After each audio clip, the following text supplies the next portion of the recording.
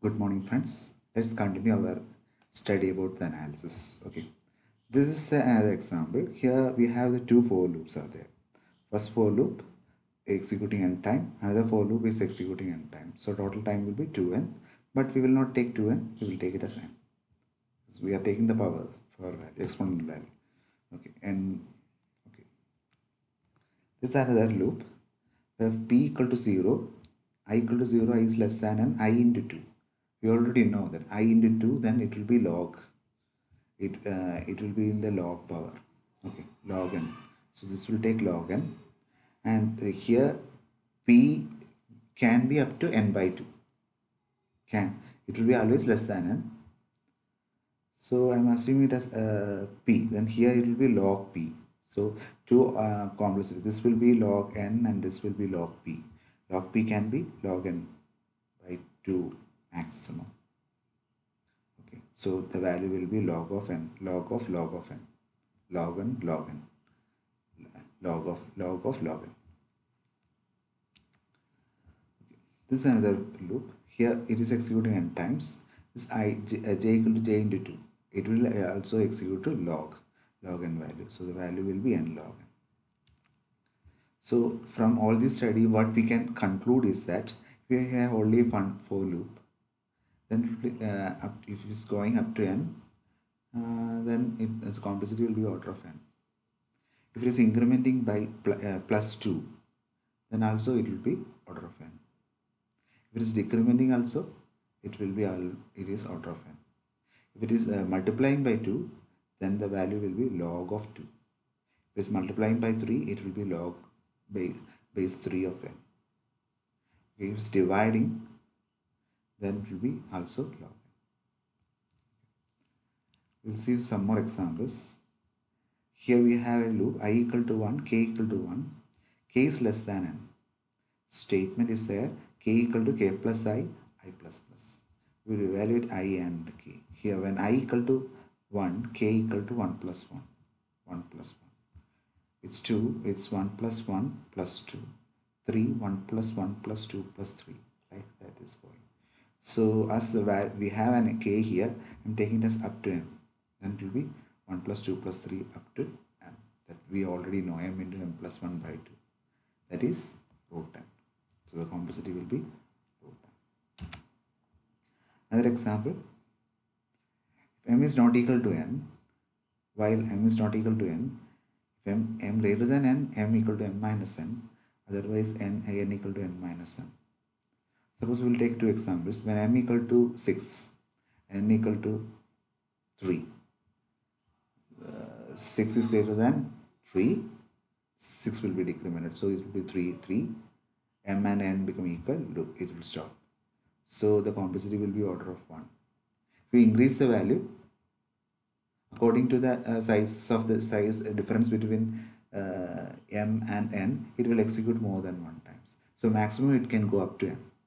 So the maximum case will be order of n, and the minimum case will be order of 1. Okay, next we will analyze 3 cases in this algorithm analysis: best case, worst case, and average case. Okay, so using the RAM model of computation, we can count how many steps our algorithm will take on a given input instance by simply executing it on the given input. Okay, we will simply for a particular input we will check that. However, to really understand how good or bad an algorithm is, we must know how it works over all instances. That's the main important thing. Okay, I'm analyzing two algorithms for a particular problem. I have analyzed, okay, count of this one is less than count of this. One is taking order of n time, another is taking order of n square time, or okay, n square time. By simply considering this, I cannot make a decision. I want to consider the different instance also. Okay, for particular value, for less values, how it is performing. For more values, how it is performing. That is also a factor. Okay, let's say assume in the case of a searching. I want to search an element. If the element is in the first position, how much time the algorithm will take? If the element is in the last position, or if element is not there, how much time it will take. That's the worst case. And if an element is in between, then how much time it will take. Another example, sorting. If the list is already sorted, how much time the algorithm will take. If the list is not sorted, completely disordered, how much time it will take. If the element is as the list is somewhat sorted, how much time it will take. That is the three cases: best case, worst case, and average case. Okay, to understand the notation of best, worst, and average case complexity, one must think about running an algorithm in all possible instances of data that can be fed to it. That's important.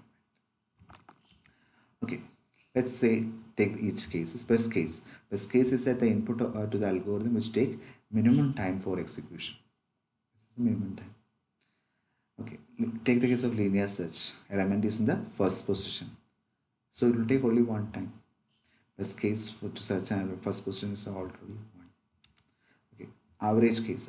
For average case analysis, all possible sequence of size n are input to the algorithm and average asymptotic time of the algorithm is computed. Linear search, middle position. It will take almost up to n by 2. N by 2 time it will take. So that is almost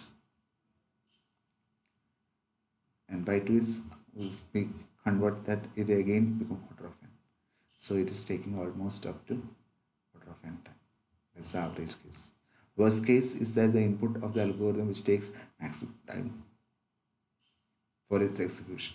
Okay, linear search element is in the last position. It is also same order of n itself. So this is also an important factor while analyzing the algorithm.